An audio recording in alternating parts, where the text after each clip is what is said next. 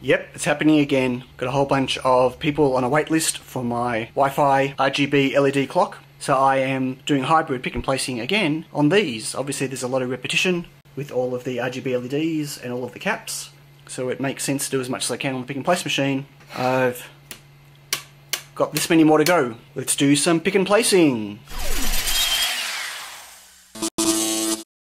It's quite tricky to get in because it's not a panel.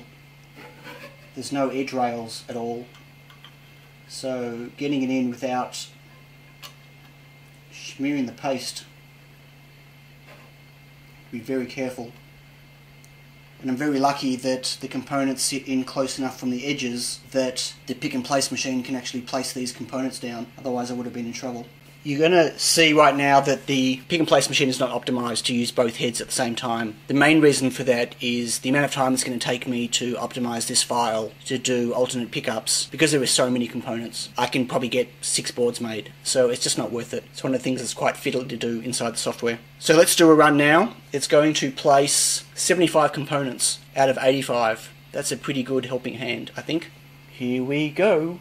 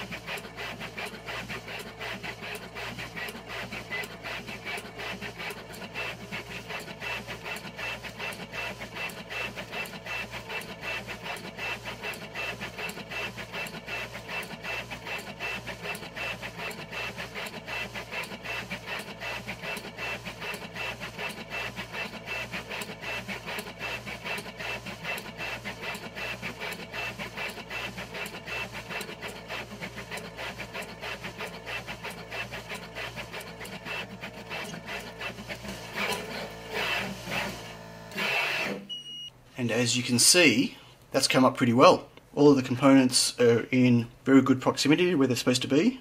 I have stuck a few 0603 components on some 0805 pads, but overall that's pretty good. So it took me about half an hour to place all the parts in the correct file format that I needed for the machine, and to go through and make sure all the orientations were correct and all the positions were correct. And then once that was done, as you saw in the pick and place run just then, we're talking about 2 or 3 minutes to build a board that would have normally taken me about half an hour or 40 minutes if I look at getting all of the components out and making sure they're all the right orientation and doing each set one at a time, especially the caps, to make sure I've got the right ones in the right place. It's a massive time saver. The fact that I designed this board before I ever dreamed of having a pick and place machine meant that I didn't really optimize all the components in terms of the types of packages.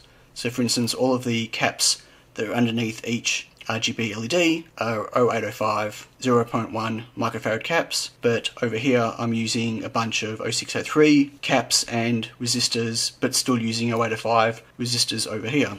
In hindsight, if I knew I was eventually going to have a pick and place machine with limited feeders, I would have standardized beforehand on very specific components to make sure I can place as many as possible without having to constantly load and unload different tape. But all in all, this is a pretty good success. So I just need to finish populating all these parts, and this will be another board done.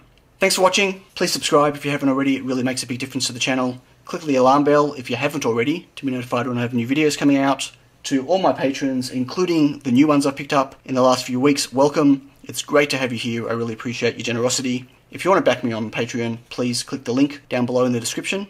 I will catch you all next time. Bye.